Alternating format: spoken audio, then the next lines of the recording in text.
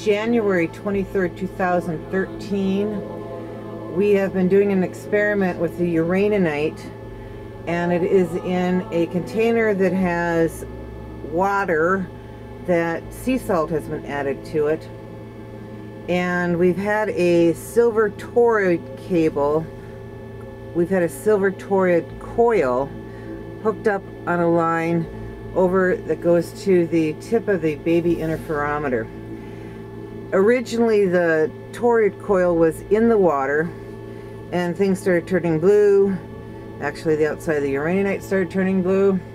So now we've had the toroid coil underneath the glass with the uraninite in the middle of it, and we came back here and the uraninite had moved, so it's now back into position, and I want to show you what's happening with this uraninite.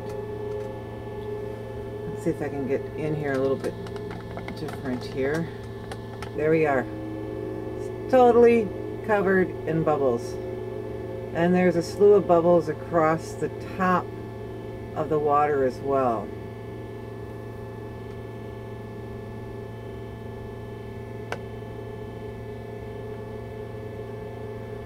See if I can, once it's caught it here, maybe I can get in a little bit closer now.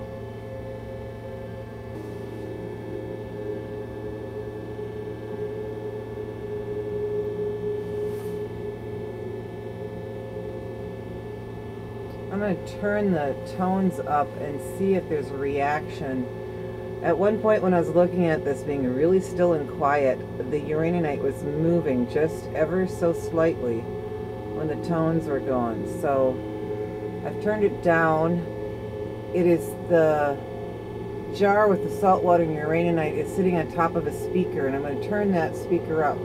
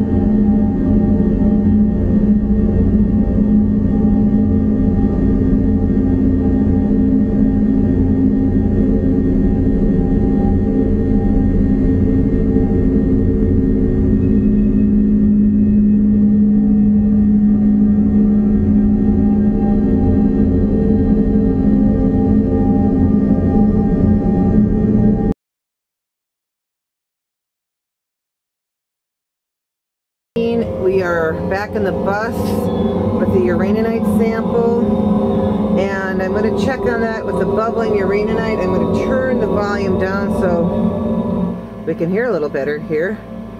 So it's January 24th, and we still have bubbling on the uraninite. I'm going to put this on a tripod. It'll make it a little bit easier. Lots of bubbling. This is cool. Let's go on the tripod. There's the uraninite, and it originally was directly over the top of the toroid coil.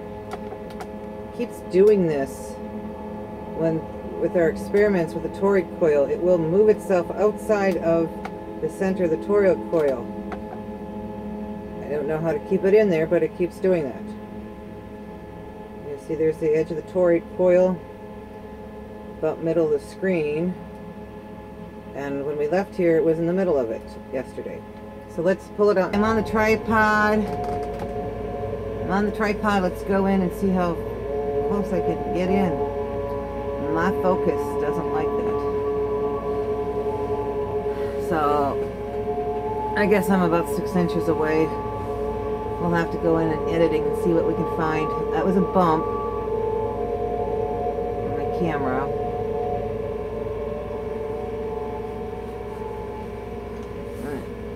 Move it a little bit more here, maybe get a little different angle.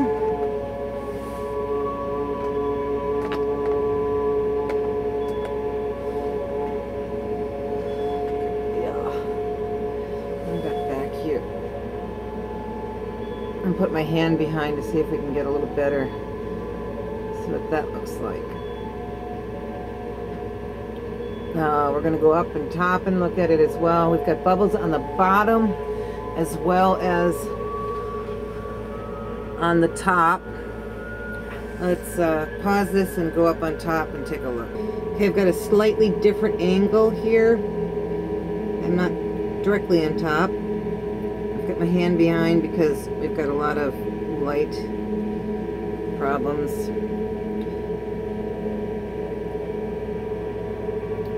And we'll go up another level. Another angle on it.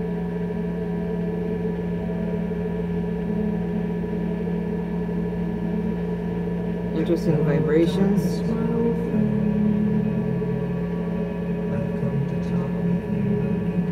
And I'll go up even higher. Okay, so I'm straight over the top of it right now. A little shaky on the tripod.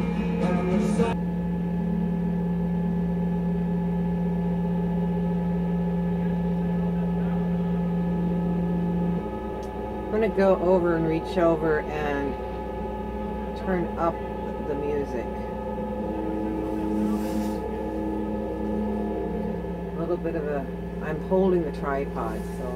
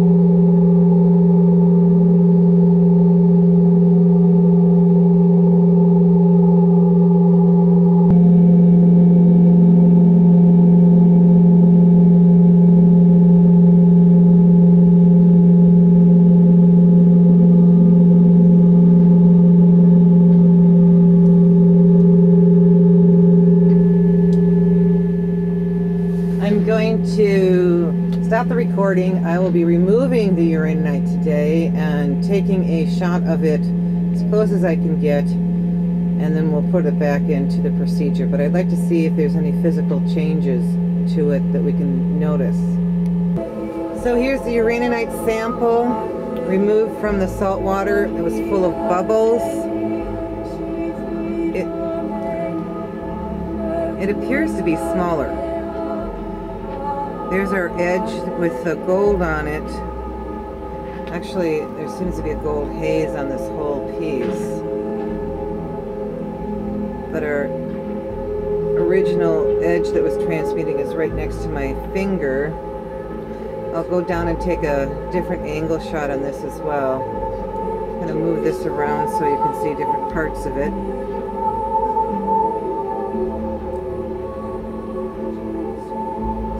And this was substantially blue. I still see a blue haze, but I mean it was very blue.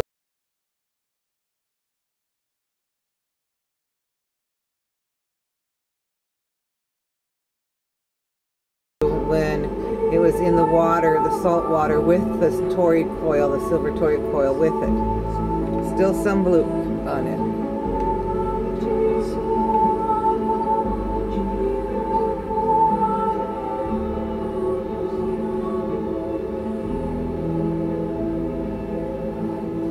Alright, let's go on a different angle. Okay, what do we got here? Down a little bit lower. Zoom in a little bit. Lose the focus. There we go.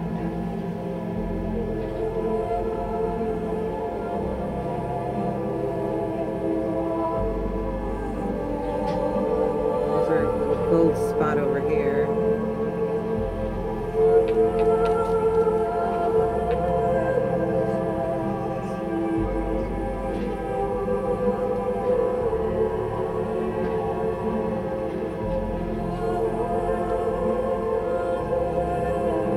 Some blue there.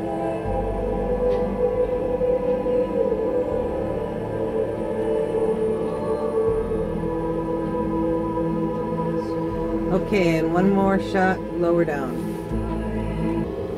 At this angle, we're able to better see the blue haze that is on the sample.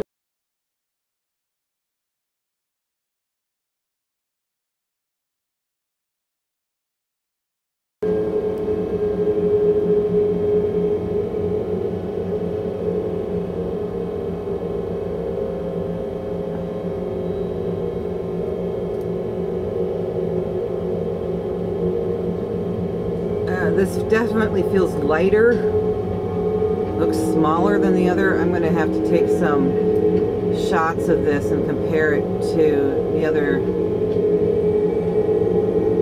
photography we did.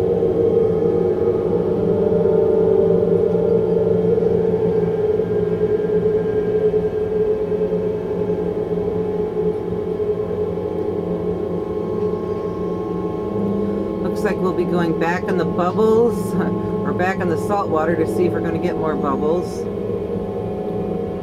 And let this go for a while. Let's see if it totally dissolves the uraninite. That would be fascinating.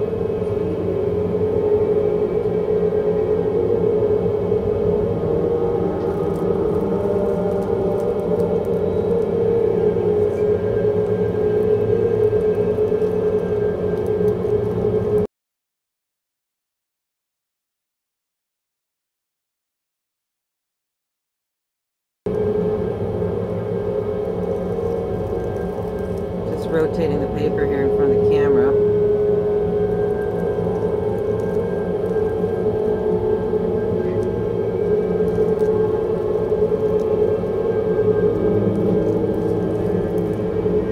Should be able to get into the light there into the back side here in a second. Almost there. There we go.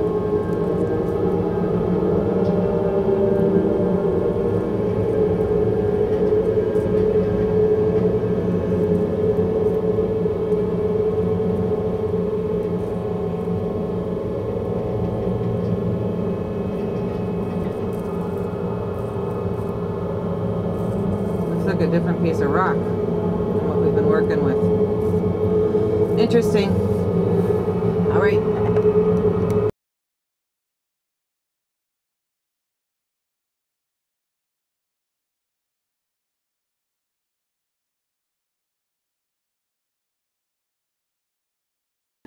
And we're back at the uraninite in the salt water, and it did move again into it here. There we go. Not as many bubbles on it today, but there's the toroid. and it was in the middle of the toroid. Now it goes over here. So we're going to take this out of the container and we're going to do some measurements on it. So that's what we're going to be doing today. I'll get on a tripod and we'll take those measurements.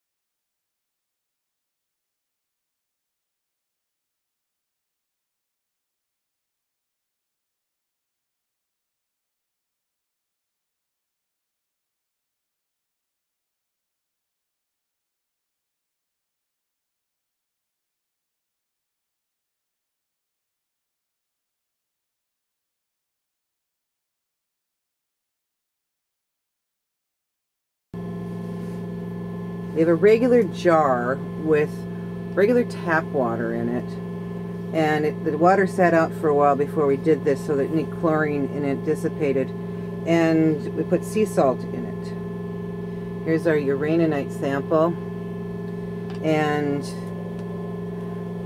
John, if you could grab the toroid down there. The toroid is attached to the interferometer. We've shown that earlier in the video. So this had been inside of the water with the uraninite, and things started turning blue. You can kind of see the edge of the Q-tip that's being used as the form for the toroid. It's got blue on it, and there's blue all in the water. This is new water from the last experiment. But we're going to put this underneath, and because there's a dip on the bottom of the jar, actually an indent, we put it towards one side, and then in order to stabilize the jar, as we use another wire underneath the jar here,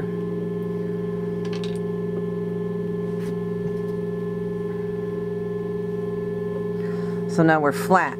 So the movement that might be happening here would not be because the jar isn't flat. So now we have a flat jar.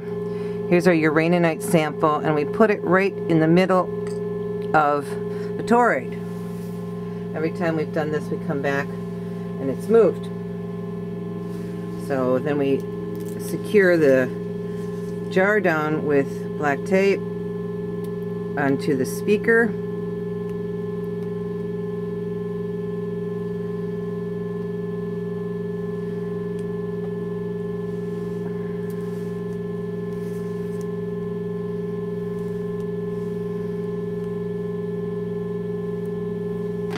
And I just lost the toroid. So go get the toroid. Get that in position. There you go. Get this strapped down. So now the jar won't move. We've done experiments before where we come back and everything's on the floor. Okay, we'll turn the tones up. I'm just getting this tape a little bit stickier over on this end. Everything's locked down and solid. We'll turn the tones up. Come back later.